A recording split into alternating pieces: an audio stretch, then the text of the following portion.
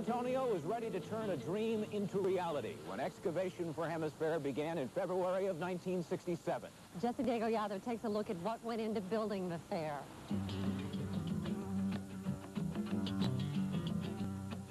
Where someday there would be a World's Fair, there was an old neighborhood. Substandard housing in the heart of downtown San Antonio, a few old homes of historical value, and numerous commercial buildings contributing to a general slum area. By declaring most of them substandard, millions in federal urban renewal money were used to buy and clear about 100 acres and to relocate the several hundred people who lived there. Olivia Valdez was one of many who believed it was for the good of the city, unlike some of her neighbors. No podíamos hacer nada. Muchas personas fueron a la corte, se pelearon, hubo mucho pleito porque pues no se querían mover y esto y lo otro.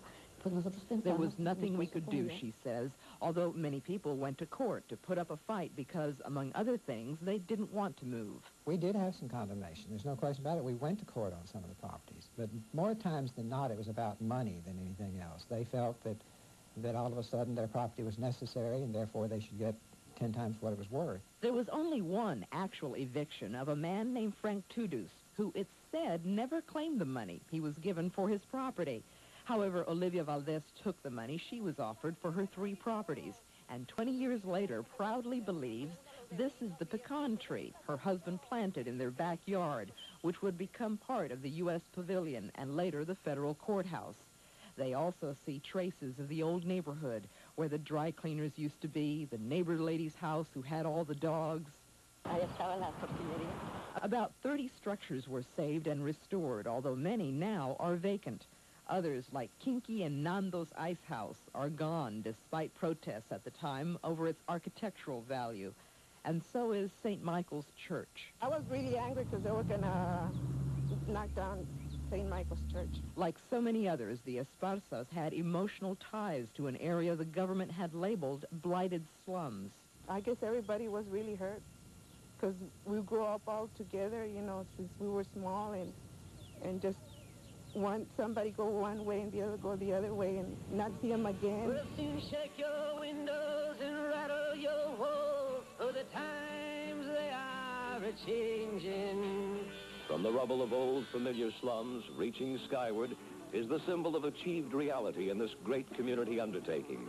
The Tower of the Americas grows upward for San Antonio and all the world to see. A kid called it Daddy's Tower. After all, architect Boone Powell had designed it.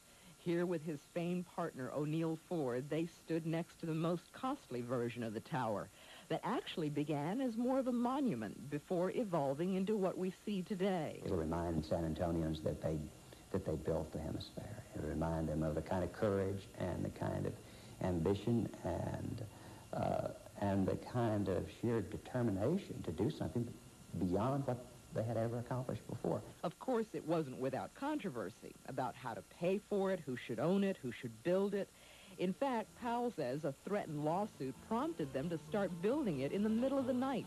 And from then on, they worked day and night. We could work all the hours that we could stand to try and get it ready for our opening day. It was really something. It was a great time. Sure-footed ironworkers braved icy conditions and seemingly relentless winds to help build what would become, at 750 feet, San Antonio's tallest structure. Not everybody's an ironworker. Let me put it to you. That's why it's a few of us. And I mean, it's just every day you get paid for what you do.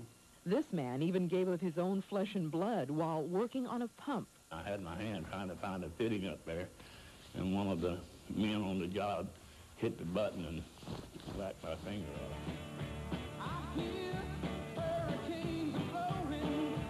Already delayed by the onslaught of Hurricane Beulah, another setback came when the top house fell 10 inches when several jack rods that had been used to raise it snapped. Cranes had to be brought in from all over the state to support it, while drill stems were put in place to hoist the top house upwards. Competing with the tower as an architectural curiosity was the Hilton Palacio del Rio, where there had been a skid row. Concrete modular construction was being used for the first time. Molly and Bartel Zachary joined the hotel representatives to make hospitality history by being the first people ever to ride their room into a hotel.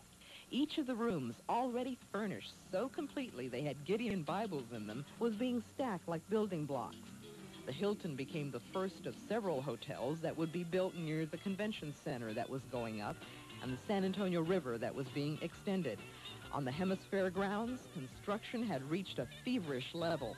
And yes, the work would continue even after Hemisfair 68 had opened. The tower went up an average of 10 feet a day. And remarkably, according to the official guidebook, when the Tower of the Americas was completed, it was only 3/8 of an inch off center. Next, Hemisfair 68 becomes a reality.